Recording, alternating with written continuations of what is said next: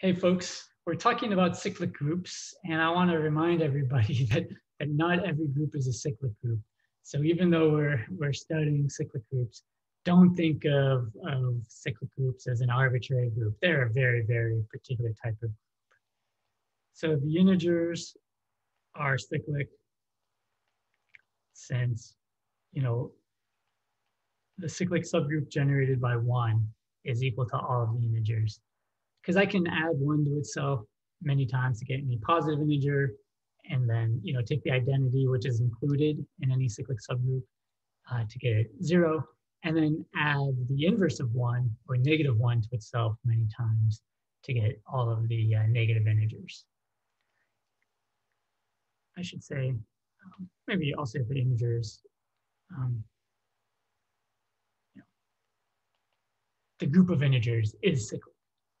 Okay. Z mod nz is cyclic for any integer n, since also 1 generates z mod nz. Okay.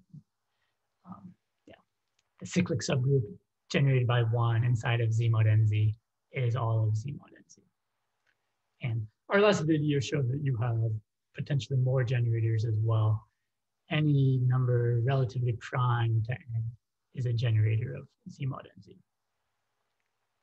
Okay, but let me remind you that not every group is cyclic. And I want to drive home the point of showing you a group that's not cyclic. We'll look at this group of symmetries of the square in 3D. So this group has 8 elements. It has a rotation by 0 degrees, which just maps it to where it is. You can rotate by 90 degrees. You can rotate by 180 degrees. You can rotate by 270 degrees. And then you can flip across this horizontal line. You can flip across this vertical line. And then there are 2 different diagonal flips, which I'll call D and D prime. So you could do this flip D or this flip D prime. And all of these symmetries map the square on top back onto itself. So let's look at all of the cyclic subgroups. If I rotate by 0, no matter how many times I repeat that operation, I just stay where I am. If I rotate by 90 degrees, I could generate all of the rotations, but nothing else.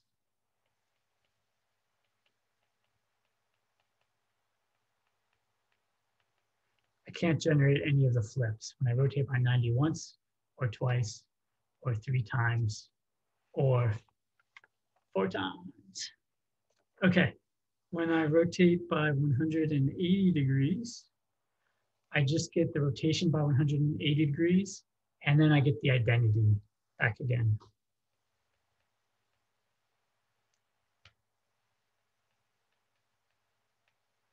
And when I rotate by 270 degrees, I get all of the rotations, but nothing else.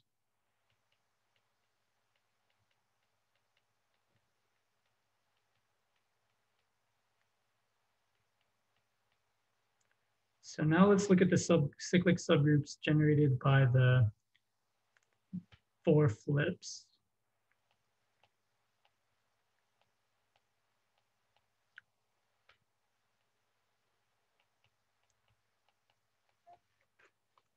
When I flip across the horizontal axis, I get the horizontal flip, but then when I do it again, I get the identity.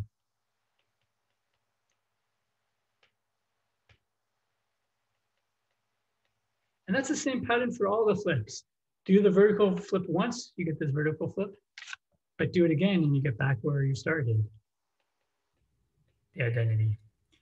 Same for this diagonal flip. Do it once, you get the diagonal flip. Do it again, you get back to the identity. And lastly, for the other diagonal flip, do it once, you get that diagonal flip D prime, but do it again and you get the identity back. So since none of these cyclic subgroups is equal to G,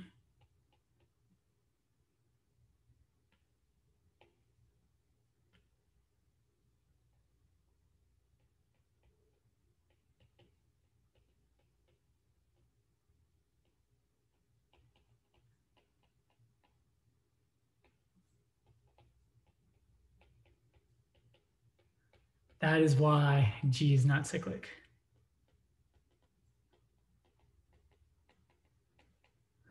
All right. And the point of this video, again, is to remind you all that, yeah, we're studying cyclic subgroups, which are very important. We're studying cyclic groups, which are very important, but they're also very simple. Don't think every group is cyclic. Most groups you meet are not cyclic. Thanks.